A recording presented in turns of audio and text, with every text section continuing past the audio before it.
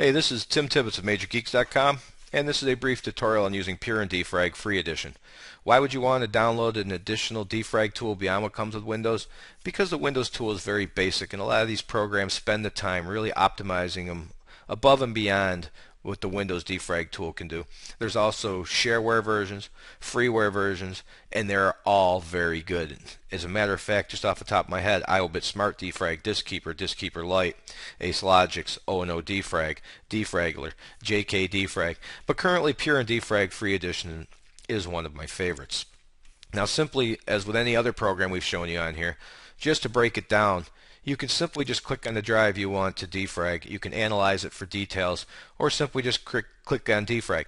Now make sure you close everything you have running, your browsers, your email, or anything running in the tray before you do that, so that everything can be optimized. Otherwise the files are locked and it can't move them. Now, one of the other fun things about this is the boot time defrag. If you just let me run through some of the additional operations, we'll come back to this and I'll show you why I like this so much. Under additional operations, everything's pretty well checked here, and you probably want to leave it alone. Filling gaps is a neat little feature. It basically, as the data blocks on your drive get moved from spot to spot, it leaves little gaps in here. By filling these gaps, you can avoid fragmentation down the road. Optimizing directories is exactly the same as optimizing the files. It simply just makes sure that the directories are also optimized for faster access. Freeing some space for Windows temporary files on the faster disk area is great. It basically takes all those temporary internet files that you maybe get from any of your internet tools when you're online that set cookies, that download images. Your web browser, for example, will be the biggest thing. So if you use this a lot, this is going to be great because it's going to leave that spot right there where it can grab everything real quickly. Boosting your overall system speed is another neat feature similar to what we just discussed. It basically moves the most frequently accessed files to a faster area of the disk, so whenever you go to access these files that you're using all the time, it can find them fast without searching all over the drive, hence actually increasing performance. Now you can exclude files here by size, but I would prefer to go to the Exclude Files add and find what you want to exclude if you want to do it. Why? Well, if you're going to use a large file that's going to move, if you've ever drag and drop large files, movies, stuff like that, you know how long it takes. It's going to take just as long for your defrag tool. I prefer to leave it be, and if I'm going to defrag my drive, I just do it thoroughly. That's because I do mine maybe every 2 weeks. I don't really see the point in doing this any more than that. You can enable file defrag for the simple right-click option, so you can right-click a file or a folder and defragment it at any time.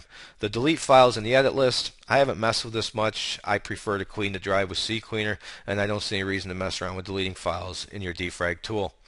Now you've got automatic defragmentation. This is kind of neat, but if you're going to use it, you've got to go through a few settings. I'm actually surprised. You can choose here from automatic defragmentation, automatic boot time defragmentation. Next, here's where I'm a little surprised. Your drives are selected, but the best features of the program are unchecked. Fill gaps, optimize directories, free space, and the pure and intelligent optimizer we mentioned earlier. So make sure these 4 are checked. And then the other thing is, by default, it's defragging the drive at startup and every 30 minutes. I don't ever see the reason of needing to defrag your computer that much. I also worry that accessing and moving stuff around your hard drive, just unnecessary use of the hard drive. The one thing on your computer that tends to break more than something else because it has so many moving parts. So instead, I would either come down to defrag your selected drive every Monday, pick a day, once a week probably. I don't see any harm in that. Or come down here and pick a day so you could have it do it every 30 days, every 14 days, and do whatever you want. And then you simply click next, save the name for what you want, you hit finish, and you're done. Your automatic defragmentation is set up, and you don't have to worry about this anymore. Finally, you have your About tab. In your About tab, it's not all that complicated. View the website, check for an update, hit the support page, etc. Now we're going to go back and I'm going to show you what I like to use. I can't do this in the Windows, this is why I saved it for last.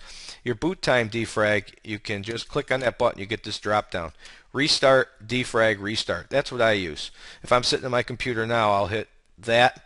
It'll shut my computer down, stop Windows before it loads, meaning nothing is running, and it can really intelligently optimize your computer because it can move everything around, and then it'll finally restart my computer again. If you want to go to bed, which is a neat way to do it, you can do the exact same thing, restart, defrag, and shut down.